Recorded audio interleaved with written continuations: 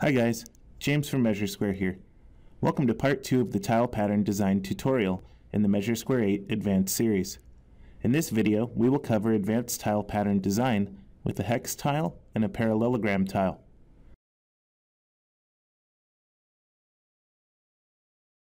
To make our hex tile, it's the same process as a regular tile, except we choose the hexagon regular option from the shape menu. Note, to calculate the hexagon size, we input the width of the longest dimension into the length field, and the hexagon size will be calculated accordingly. In this case, we want our hex tile to be 8 inches across. We will then click Save.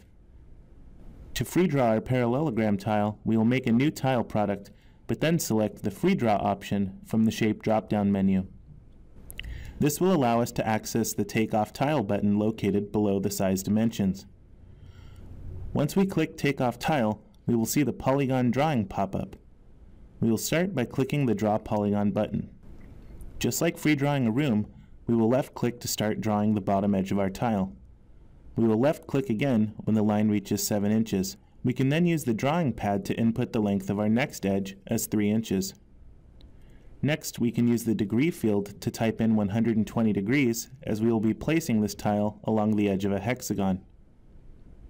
We can then click Apply to build this section of the tile. We can then draw a top line of 7 inches and left click to build the top edge of our tile. We can then take our cursor and left click at the original corner to complete the drawing of this tile. Then click Save and we'll be back to the Product Estimating Details view.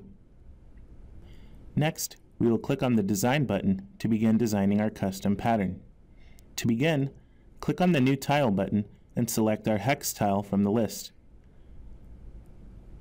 Go back to the Add Tile button and select our parallelogram tile. We can left click and hold down on the bottom right handle of the tile and snap it to the top right corner of the hex tile.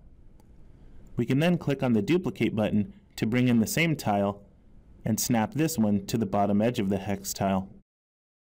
Once the top and bottom of the hex are wrapped in the new tile, we can hit the Duplicate button again to bring in a third one. This time, we will take the corner of the tile and snap it to the corner point of the hex tile, like so. Once this tile is snapped to the corner, we can select the Rotate button in the top center. This will allow us to left click on the top corner of the tile and then left click on the bottom corner of the tile to create a reference line we can then use to rotate the tile until the bottom corner is snapped to the appropriate location, wrapping the hex tile. We will then repeat the duplicate and rotate operation for our fourth tile until the hexagon is wrapped. Note that once we have enough tiles wrapping the hex, the program can auto-complete the pattern in the thumbnail view. We can then save our tile pattern and drag and drop to apply.